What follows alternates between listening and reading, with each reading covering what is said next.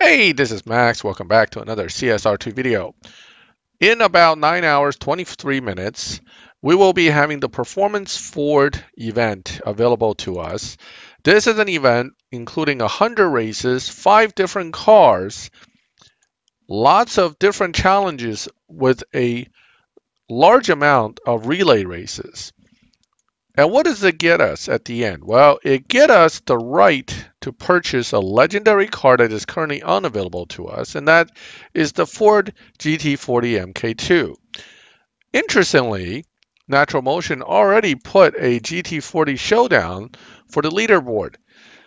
Well, since none of us have even gotten the car yet, and then assuming we get the right to get the car, we get the car and then it has to be restored, this leaderboard will be very interesting. I wonder if the top will be held by a bunch of guys with full stage sixes and fully restored cars. I would be interested to know how quickly they were able to get the car done and, you know, how easy it was able to get the stage sixes. So, regardless, this will be an interesting leaderboard simply because it will either be done by a bunch of cars at stage 5 with fusions and no tuning whatsoever because they're not restored, or you're going to have a few guys who have magically restored cars that are fully upgraded and fully built. So we'll see how that goes. But let's talk a little bit about this particular event and what you're likely to be facing as some of the challenges. First things first, relay races. At some point, it starts to have relay races right from the get-go, which doesn't really make sense to me because you're not going to be able to really relay since you haven't locked in the second car yet. But hey, it is what it is. So relay races will be there. Speed traps always there. That's the kind of thing that you'll see a lot of. But if you notice, the speed trap and the sprints are really not that many.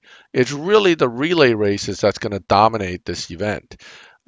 What that tells me is that if they're going to put relay races in before you're really even advancing into the second, third, fourth, five car, you're going to have all 5 cars more or less ready to go from the get-go because I don't think these relay races are just going to be 1 car to 2 car for long. They're going to probably jump 1, 2, 3, 4 pretty quickly. By the time you get past, say, race 50, you may very well be looking at relay races with 5 cars. And relay races are happening almost every 5 races. Look at this. 53, there's a relay. 56. I mean, every 3 races, there's a relay. That means all your cars that you're going to be using in this event will have to be somewhat upgraded, if not fully upgraded, and ready to go. Just how challenging can this event be? Well, that's a good question because from what I understand, you're allowed to play this over and over again until you complete it, meaning the event is not a one-time deal. It's going to come back, maybe seasonal, maybe some other way to allow you to continue to do it, or it will have no ending time once you unlock it, and it just kind of sticks around until you finish it. If we are given that kind of time, my suspicion is it's going to cost us some time to get this thing done. And the only way they can make it that challenging is if they make it hard to beat the relays. So we will see. I am not particularly optimistic this will be super easy. Of course, it could turn out to be super easy for veteran players who have all these cars ready to go. But for newer players, don't be surprised if you get stuck somewhere along the way.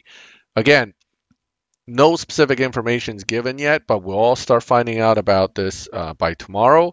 And as is usual, as soon as it's available, somebody will go and beat all 100 races really fast and post up some screenshots. So I'm looking forward to getting that information and finding out whether my speculation will come true or be proven false.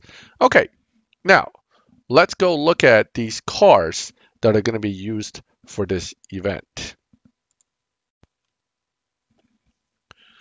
One of the first cars you'll get to use will be the Mustang Boss 302. There is a no-star version and there is a one-star version. The one-star you tend to get from key pulls. Bronze keys can even drop them, but you have to get them from rare imports. The no-star you could just buy. They're not really that far off from each other, so I don't anticipate it being super difficult to upgrade either one of these, put fusions in it, and get somewhere in the cup. The way this car works is that it is, like most of the legendary cars, they're not that hard to drive, but they tend to be wheel spinners. So you're really using nitrous a little bit later in second or third gear. The positive side is they also generally have pretty high top speed, so your speed trap shouldn't be much of an issue, although sprints might be a lot more difficult if they force you to go do a sprint with this car. So as you can see, sprint-wise, this car is super slow, but top speed wise for a tier 1, it's actually pretty decent. So we'll have to see what the challenges are, but I doubt you're going to have a lot of a problem with Mustang 302 challenges. I doubt that natural motion will make it too hard right from the get-go. So knowing that, this car shouldn't be all that bad.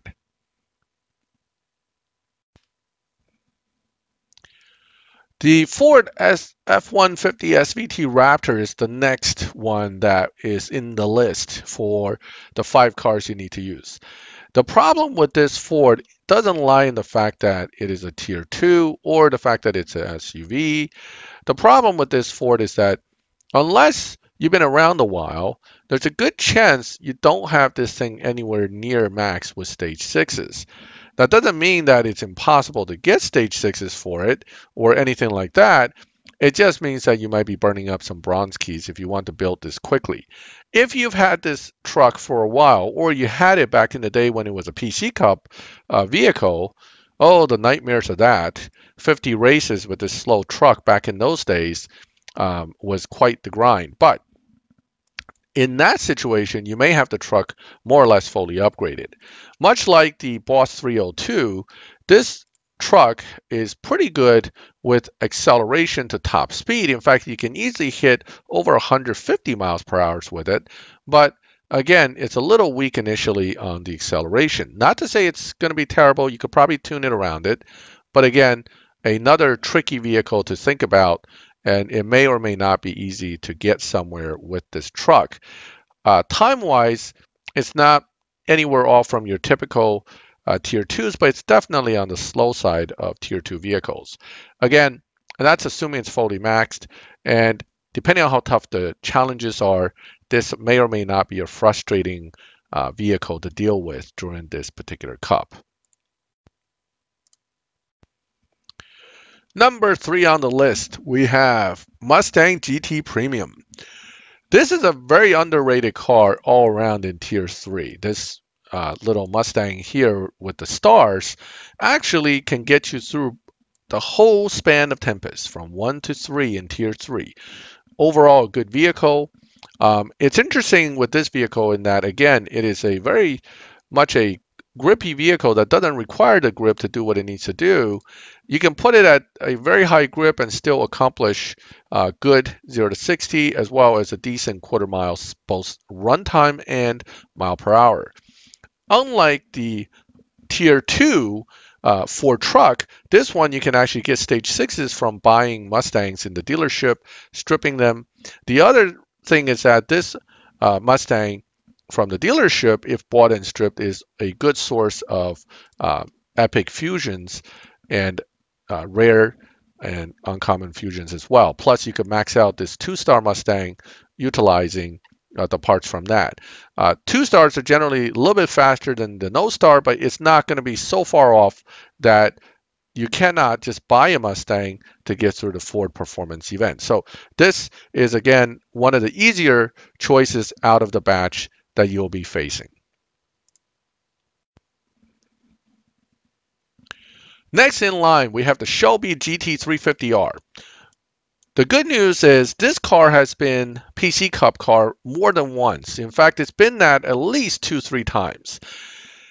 The bad news is that it's otherwise a rather rare car to pull from keys, and parts are extremely rare as well. Again, veteran players who's been around more than a year or two probably have, maybe more than one of these guys already in their garage, or has at least one that they've pretty much built close to max through the PC Cups. The downside is, of course, if you had to get this car now and start upgrading it, you may be stuck quite a while with the stage sixes. It's also kind of a poor performer when it doesn't have the stage sixes, which can make things quite difficult for you if you're starting off with this car fresh, trying to do some challenges like the speed traps as well as the sprints. In the relay, if this car is not fully upgraded or is upgraded too little, it may in fact be one of your weak links that's going to make things handicapped. Because being a tier 4 is supposed to do something, but really it's not that quick a vehicle, even fully maxed. And without the stage sixes, this could drop to the 14-second range, and that could put you in a particularly difficult position when you're trying to finish something like a relay that is actually more challenging. So this is one of the ones that I have some concerns about for players that don't have it built, just like I do for the SVT Raptor. These two are definitely question marks in my mind for people who are newer and could be a sticking point for you to get through the cup. And unfortunately, we won't know until everybody really starts to get deep into the cup. So here is another card that is harder to get and possibly difficult to work with.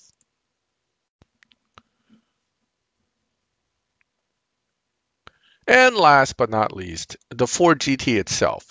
There's a Heritage Edition that is mentioned by Natural Motion. You can find it in the dealership, and you should be able to purchase it for in-game cash as well.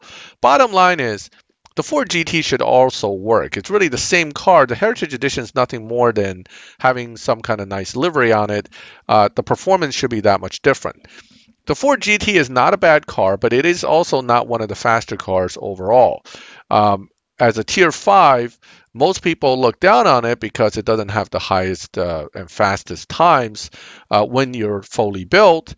But it is certainly not a bad vehicle, and it is, in fact, rather easy to tune to use for live and can actually beat dyno and do pretty well in the 10-second to 9-second lobbies. Fully max, it runs about an 8.9 with a really good driver.